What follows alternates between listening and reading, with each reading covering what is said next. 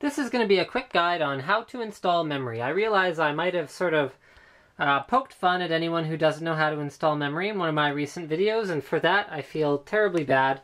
But yeah, this is going to just be a basic guide. So step one is going to be ground yourself out, touching a plugged-in power supply, just like that. Step two, you can see I've already installed 2 of this triple channel kit, so 2 of the modules, but I'm going to go ahead and install the 3rd module. Now, this ASUS board, this is the Rampage 3 Extreme, is a little bit different from most motherboards because on the one side, these are not proper clips, and on the other side, they are proper clips. So what you do is you just push this side in, okay, you make sure it's in the right spot, push this side in, okay, and then you push down the other side of the module until the clip goes in. Now, if you had clips on both sides, then you'd actually push it in evenly and then the clips would go on both sides. It's fairly straightforward.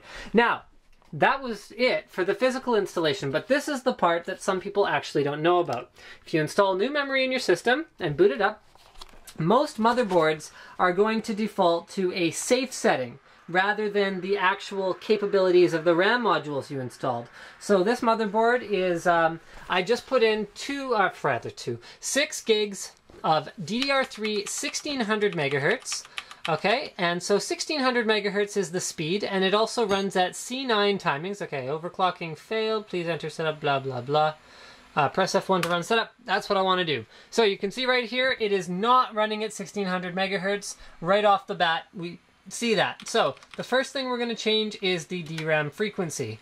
And yeah, I pressed the right button. So we're going to set that to 1600 megahertz. Select OK to use the current DRAM voltage.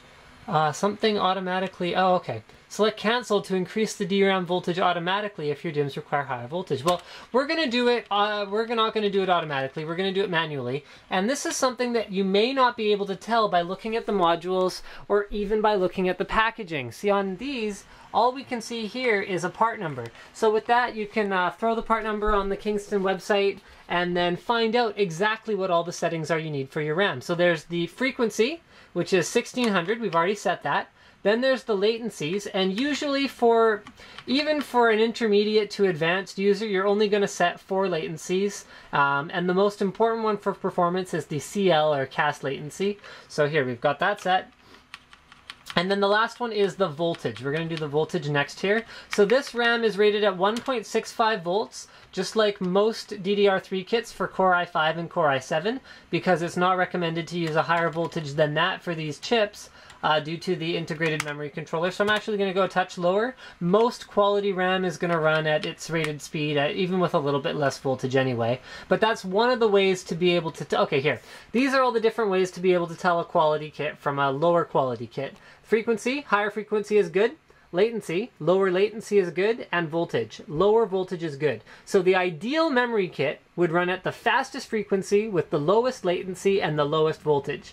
Obviously, like anything in computers, it's always a bit of a trade-off, but this is a fairly mainstream kit, and let me just see if there's anything that we can do to get a little bit further into this RAM configuration. This is a very, very performance-oriented board, so I'm sure I'm going to find something here.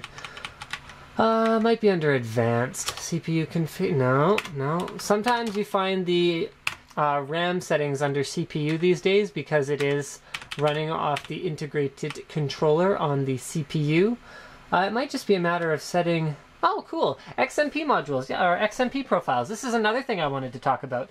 This is a way for your RAM to have a little setting on it that tells your motherboard what all of its default settings are. So here you see, 1600 megahertz, 99927, that's the latency. 1N, so that's like kind of like the old 1T, 2T timing. 1 is better. And then you've got 1.65 volts to 1.4 volts. There you go, look at that. So XMP is a pretty cool thing. EPP is the NVIDIA equivalent. And then the other one is CPU, ROG, and then manual. So if we go to manual, then I'm guessing it will actually let me set something other than the DRAM frequency. Here, it's going to give me that warning again. Memory configuration, timing control, here we go. So here you can see it's already set to almost the right things, but I can actually set the latencies myself. So you can either go in and set all the frequency, latency, and voltage yourself, or you can... 27 was actually what it was rated for, And then let me just see if I can find the... yes, 1N. Here we go. So now it is set manually to what it's supposed to be. Or, if you want to make life easy for yourself, you can just go in and... 6.5... Oops, oh, I just almost set my CPU voltage to 1.65. Bad. Bad, very bad. 1.65. There we go. Or you can just use an XMP profile to do it for you. So I'm just going to reboot and show you that now we have not only installed our RAM, but we have also configured it to work properly. My next guide will probably be more like RAM overclocking and how to do that, because it's actually quite simple. You just turn the frequency up, turn the timings down, and turn the voltage up. It's basically like CPU overclocking. More frequency, more volts. And then profit.